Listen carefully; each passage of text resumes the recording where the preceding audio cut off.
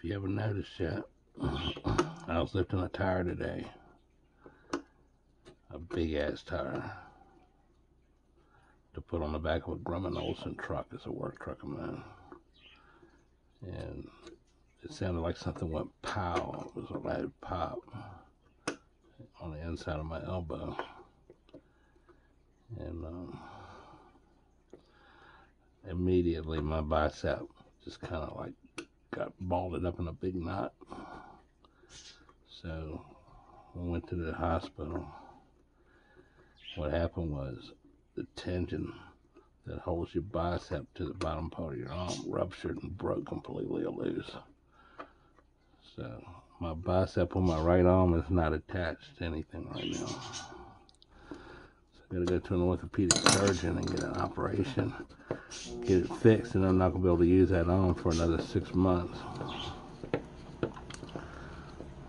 So I'm restoring this pretty much with one hand. So don't have any use of this hand at all. It's in a sling. It's a big knot. But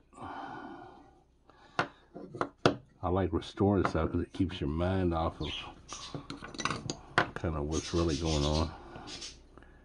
And it's either this, it's nighttime, or just sit around. That's when you start thinking all kinds of shit like, oh man.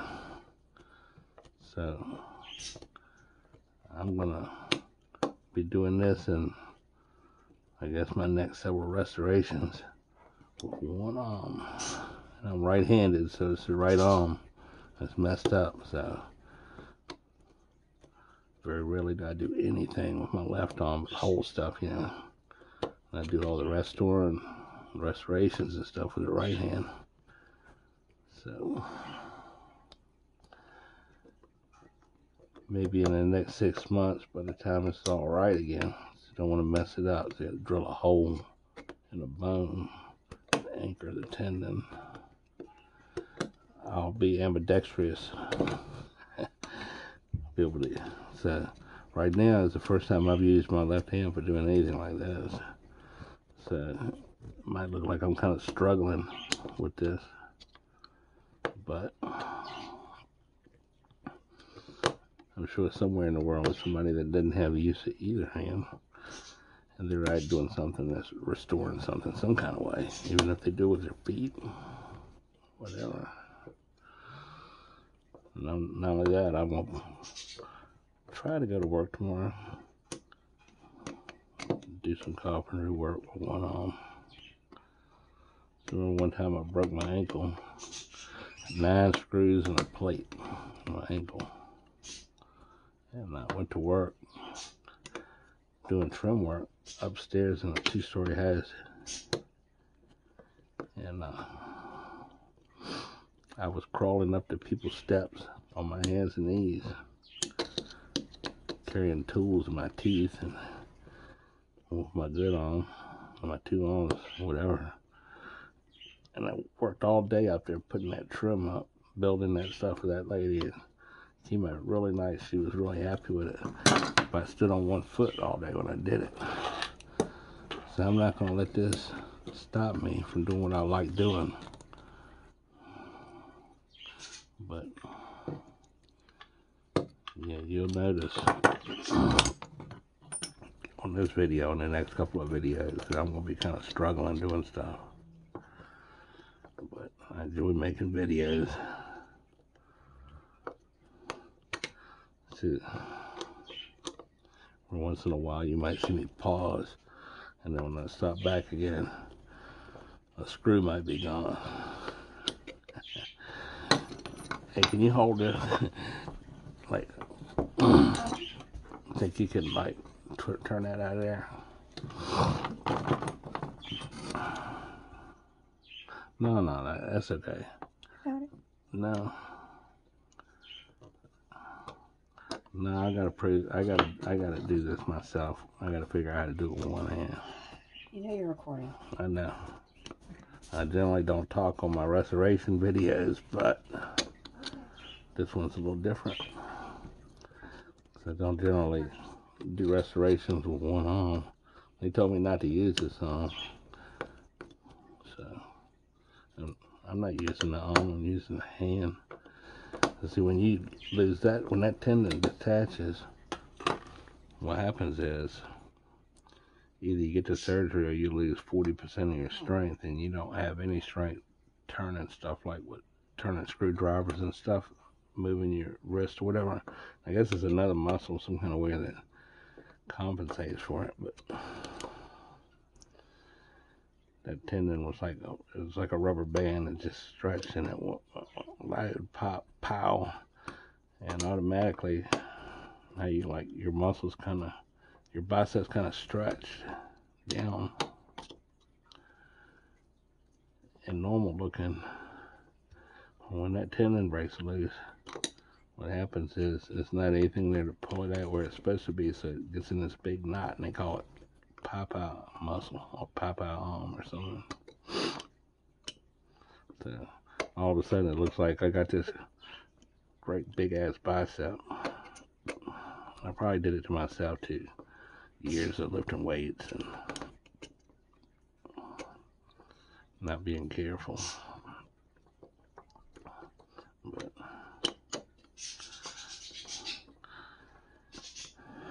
yeah. See how long it's taking to get this one screw out of here? I can barely hold this screw. Look, it's like anything that you put your mind to. You keep working at it. If you don't want to wallow that screw head at, just take your time. Eventually, you'll get it. It'll get done. It'll get done.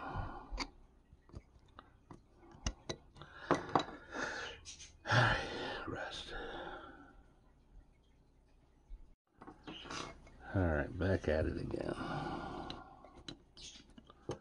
So, right now I'm going to try to do it all by myself. But when I get this surgery,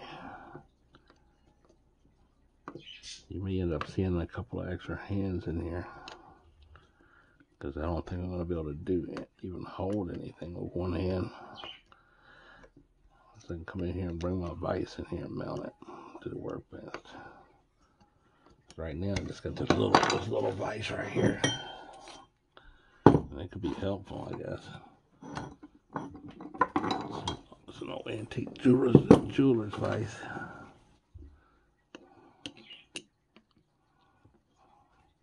Not long ago I got a comment. I always read the comments on my videos where somebody was saying that they take their vise like that and they take the Dremel with the wire wheel or the grinding wheel or whatever, put it in the vise and actually hold whatever it is that they're grinding with their hand, because they got more control of it. So I never thought of that. So I did that in one of my last videos. Ended up working out really well. So, man, you never really realize what you got until you lose it, huh? Take your arm, both your arms for granted. At least I did.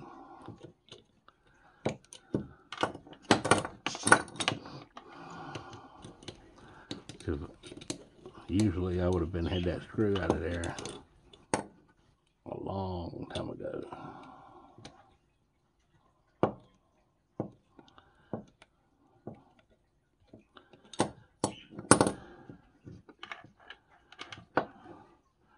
I don't see where it can be much longer than what it is.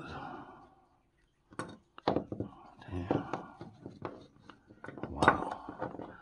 It's a long screw.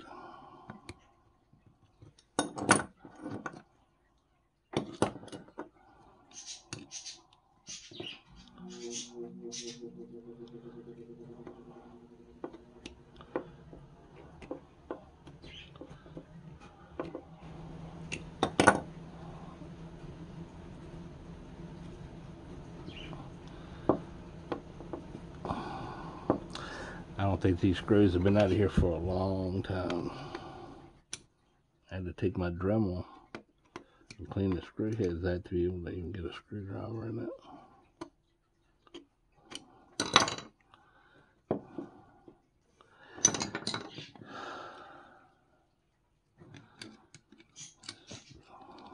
Some things take persistence. You just don't give up at it. You just keep going. Uh-oh. Look at that.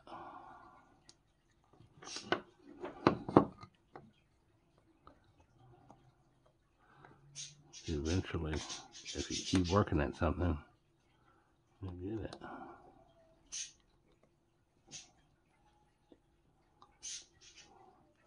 Another thing is, all these fingers are numb. So you can't really feel what I'm doing. A lot of part of restoration, and you don't realize that it's feeling what you're doing.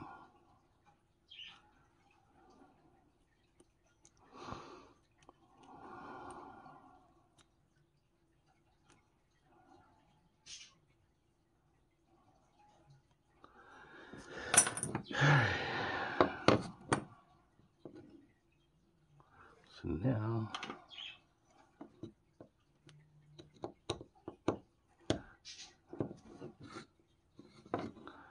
I figure out how to get that out of there. Normally I would take a punch and tap it with a hammer. But right now that can't happen. Alright.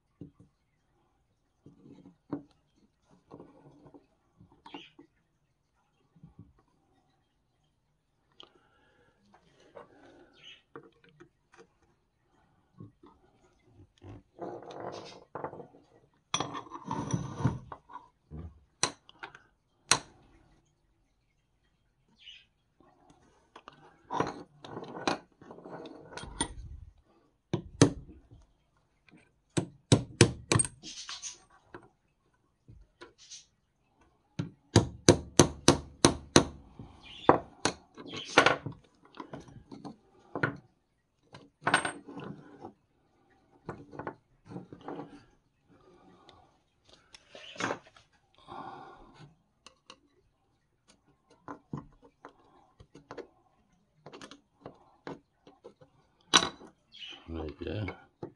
Got that out with one hand. Now, you gotta separate this.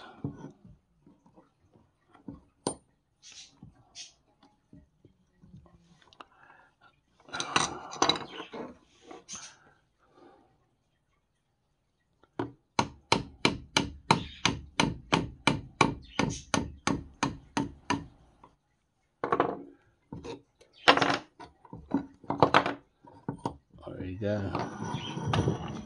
That's one part of the struggle right there. Taking all of that apart with one arm. There you go. So now it's apart. I'll keep these two pieces together.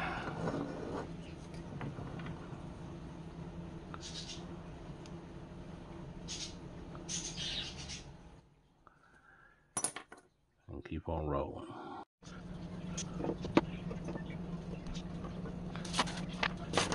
Alright, so I went on and I got that bicep distal tendon rupture surgery, and what they did was they made an incision right there, right past my elbow, and they took the tendon, cut the end of it off, and then what they did was they stretched it down. They took a drill and drilled a hole through the bone, and they took that tendon and they pushed it down through that hole.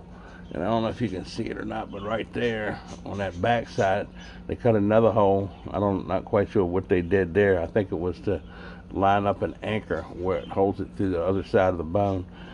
So in the first part of the video, you can see where I was kind of using this hand a little bit when I was doing the restoration of that paint scraper right there, but I can't do that no more. Now I gotta do everything with my left arm. So what I did was I had my wife screw this vise down to the worktop, and this is gonna be my right hand from the rest of this video, and for the next couple of ones I might just do something simple. The next one I'm not sure yet. I know a little bit more what my limitations are, trying to do everything with my left hand, and using this little vise right here, which is really interesting. I'll show you a little more here in a couple of minutes what that vise does when I mount the camera up on that tripod right there, because right now I'm holding it with my left hand, so I really can't show you with my right hand.